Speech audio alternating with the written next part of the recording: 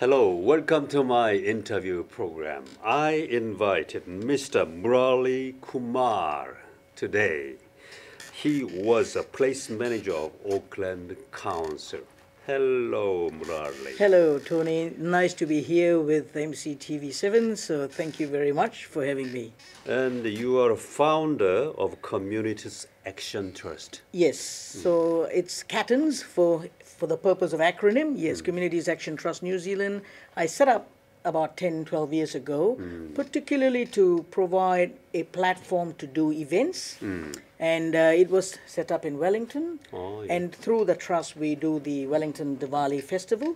We also do the biannual Southeast Asia night market that's bringing the Southeast Asian communities like the Filipino communities, Vietnamese, Cambodian, Singaporean, Malaysian communities to do a big event.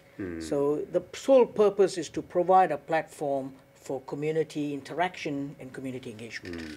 Diwali festival is famous even in Auckland. Yes, it all started from here in Wellington, so it's a very popular festival, very famous for sure. Yeah, for Indian community. Yes, yes. People may think Yeah. you are from India. Yes.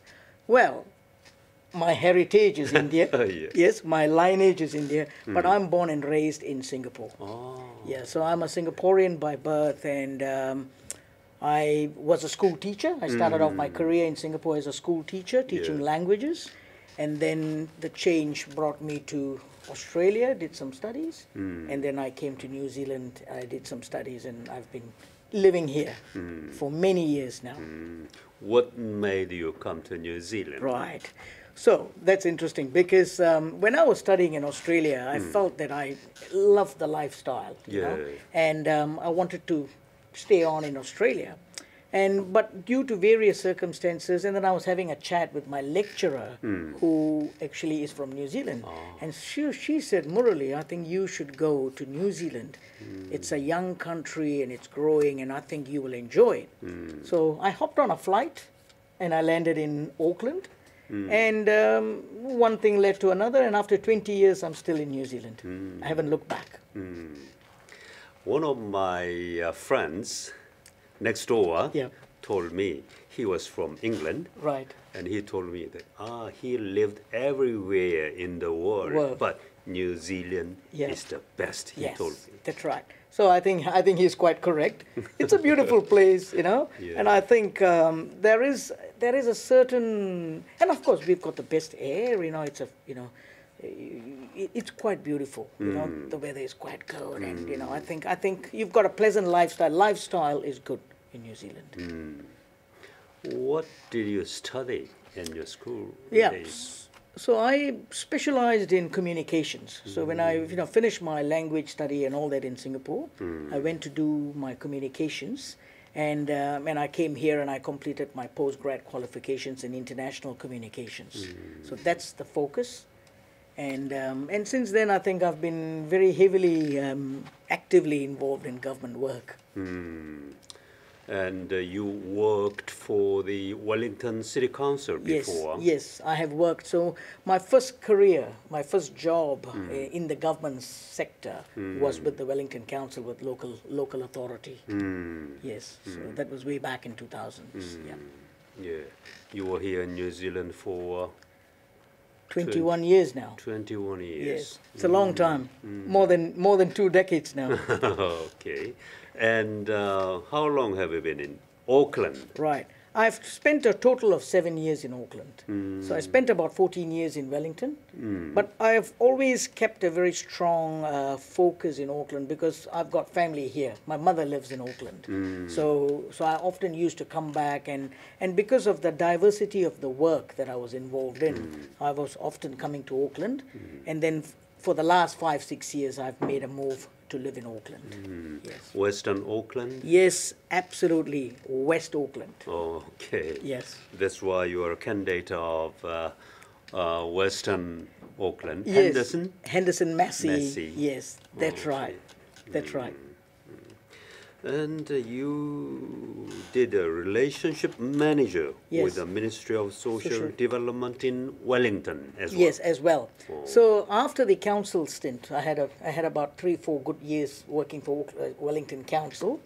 I also worked for an organization called the Families Commission, where we were engaged with communities. It was more like a crown entity.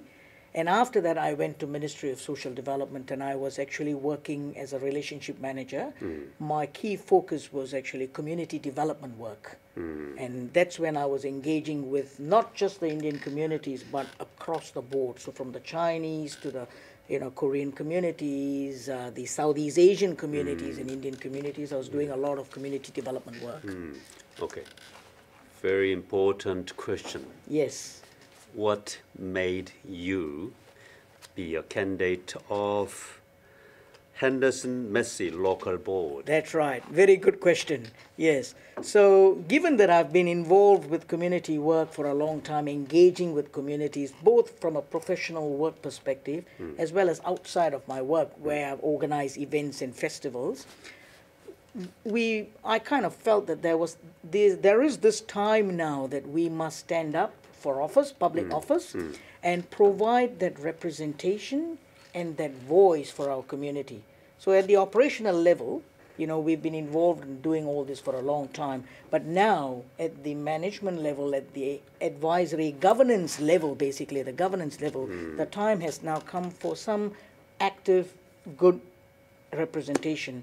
And I feel that this is a good time for us to step into that kind of space. And this is also an opportunity to show our other wider ethnic communities that we should encourage you to stand up for office. We are about 20% of the population, the ethnic communities, 20% in Henderson-Massey especially. We are more than 20% ethnic communities. So I think it's a good opportunity to demonstrate that through public office. As long as I know, Auckland City is the very multicultural city in the world. Yes, it is. Number 4th? I think so, yes. Yeah. So we are quite multicultural, and we are actively multicultural. Yeah. So we need multicultural local board members. Absolutely. So we need representation, to reflect, I suppose, the population. Auckland being diverse, multicultural, multi-ethnic, we need to demonstrate that at all levels of our society. So not, I would think that even at the parliamentary level, we have a few ethnic MPs, but I think even at that level, we can afford to have more ethnic parliamentarians. So let us start, encouraging our community. Many local people recognize you, especially in Henderson or Massey? Yes, they've started to recognize me, and it's good. I mean, because we are there to serve the people. The most important thing here is about service. So this is one thing about holding office, and but I think it's about the spirit of giving back. My motto, I must mention, is about giving and growing. And you have to promote yourself. Yes, we have to put ourselves out there first and say, hey, look, I'm standing here, but I'm standing for the community, and I'm here to provide that service. I'm here to provide that advocacy, for that representation. When you be a local board member, you have any special plan or special policy for the local people? Yes, I'm interested in focusing at that local level on a couple of things. So one of them is I want to be there to promote more local jobs. Now, Henderson-Massey is a big catchment area, and we've got a number of service providers and number of businesses there as well. So I want to be able to provide some advocacy and to promote for local jobs. I'm interested in the environment, so there's a very strong focus on the environment and the health and well-being. So we're looking at biking tracks, and and that builds on to the transportation as well. So I want to help look into those sort of matters. And last but not least, I want to focus on diversity. And we've been talking about diversity, multiculturalism, multi-ethnic communities. I want to bring the fact that we need to promote connected communities. So while we have Indian communities doing their events and their activities. We've got our Korean communities, we've got Chinese communities, but there must be a platform to connect them. Our Pacific community is quite large there too. They're doing some great work there. So how about looking at building a strong bridge to connect people? And that's what I've been also trying to focus on. So, and I use the word connected communities. That's powerful.